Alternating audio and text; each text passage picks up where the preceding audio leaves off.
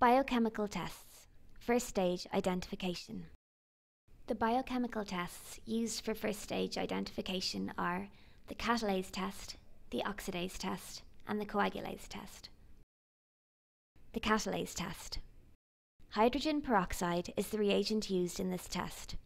Catalase is an enzyme possessed by certain bacteria which changes hydrogen peroxide to water and oxygen. Step 1. Adding hydrogen peroxide to the slide. Firstly, an inoculating loop is sterilized in the Bunsen flame.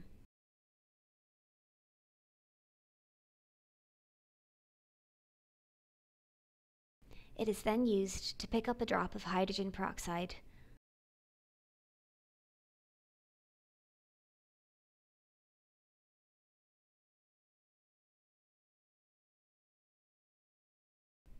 The hydrogen peroxide is placed onto a clean glass slide, and the loop is sterilized again.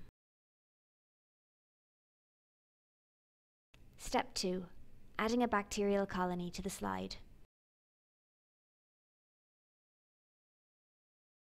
A sterile inoculating loop is used to pick up a bacterial colony from an agar plate.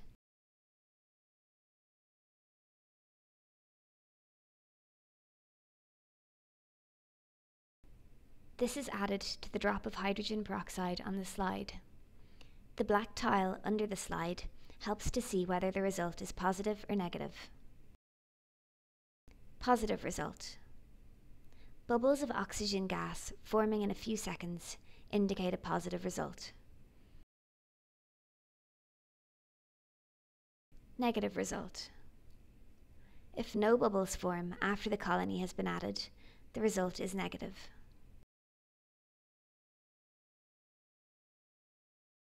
Here we compare positive with negative. Oxygen bubbles are clearly visible on the slide to the left.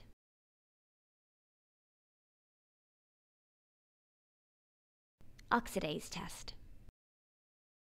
Commercially available oxidase paper is impregnated with the oxidase reagent. Step 1. Streaking a bacterial colony onto oxidase paper.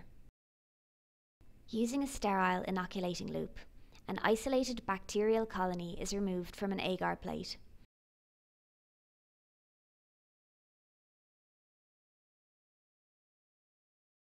The colony is then streaked firmly across the surface of the oxidase paper.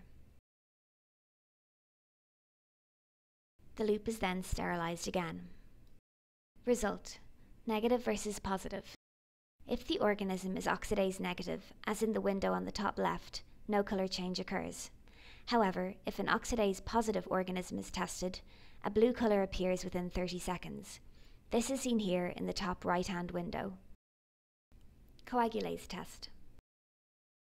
Rabbit plasma is the reagent used to test for the coagulase enzyme. Step 1. Adding saline to the slide. A sterile inoculating loop is used to obtain a drop of sterile saline from a jar.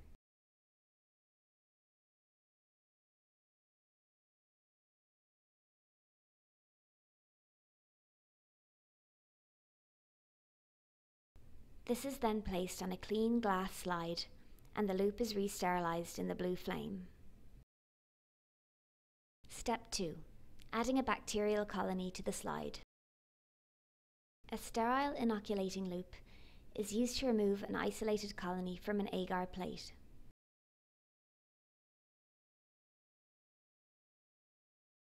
It is mixed with a drop of saline on the slide to form a milky white suspension.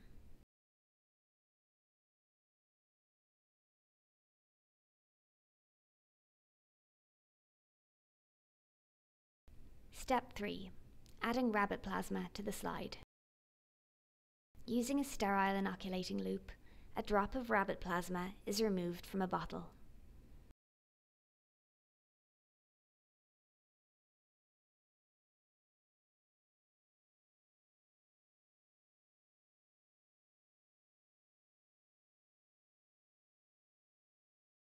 The drop of rabbit plasma is placed on the slide next to the suspension. The two drops are mixed together a little so that they overlap slightly. Step 4. Rocking the slide back and forth. The slide is then carefully picked up and gently rocked back and forth. If tiny white granules are seen to form, then the organism is coagulase positive. Here, a large white clump is visible. Thus, this organism is coagulase positive. However, the result of this test is often hard to visually assess. No clumps are seen in the suspension on the left. Thus, this organism is coagulase negative.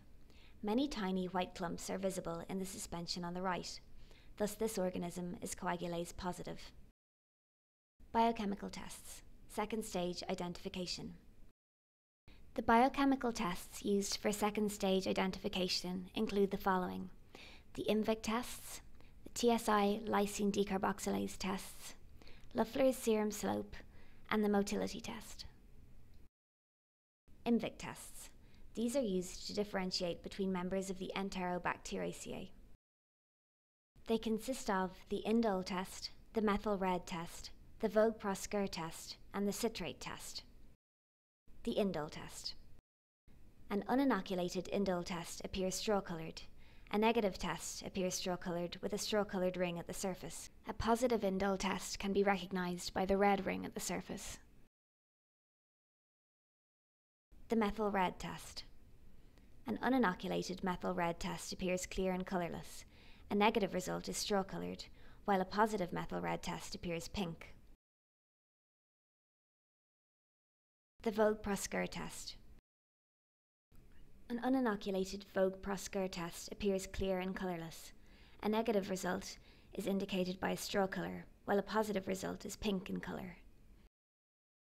The citrate test. An uninoculated citrate slope is green.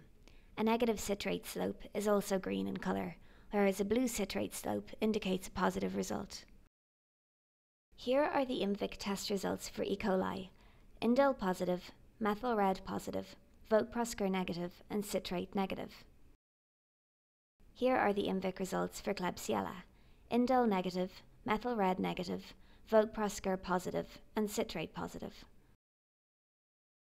The TSI and lysine decarboxylase tests. These are done to identify Salmonella species. This procedure requires uninoculated lysine broth and a tube of uninoculated TSI agar. The colonies to be tested are suspect Salmonella colonies growing on XLD agar. Step 1. Inoculation of the TSI slant.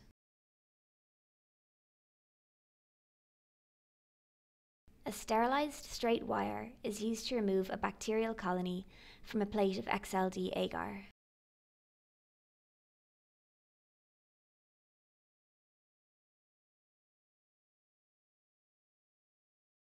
The wire is then used to inoculate the TSI agar. This is called stab inoculation, as the wire is inserted directly into the agar. It must be dragged up the slope as it's being removed and wiggled from side to side across the agar surface. Step 2.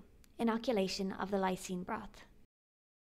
The same wire, which still carries residual bacteria on it, is then used to inoculate the lysine broth. This is done simply by dipping the wire into the broth and stirring it around. Note that the wire is not held in the Bunsen flame between the two inoculations.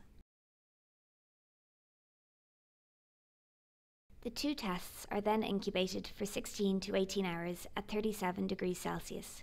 The lid of the TSI agar is left loose during incubation. Possible results. Uninoculated lysine broth is clear and dull purple in colour.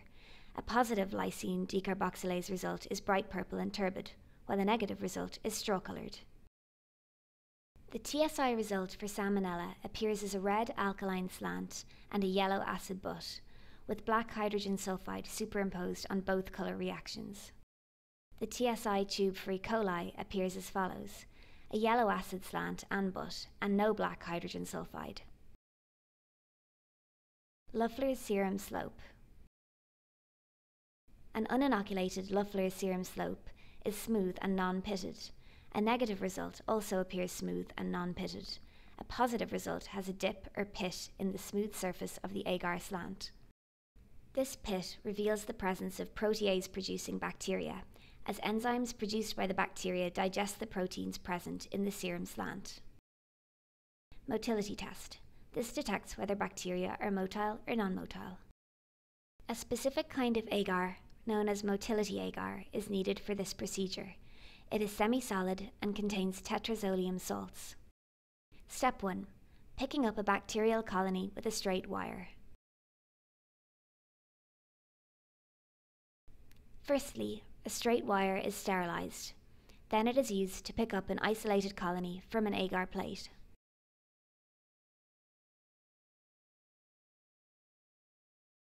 Step 2. Stab inoculating the motility agar. The motility agar is then stab inoculated with a straight wire.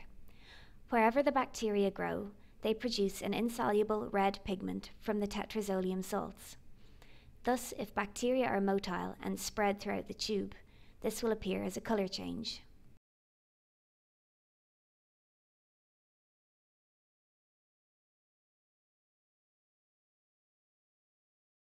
Possible results. Uninoculated motility agar appears pale and straw-coloured. Non-motile bacteria appear as a dark reddish line along the initial area of inoculation, as they can't spread out. Motile bacteria turn the whole tube a cloudy red colour as they move throughout the agar.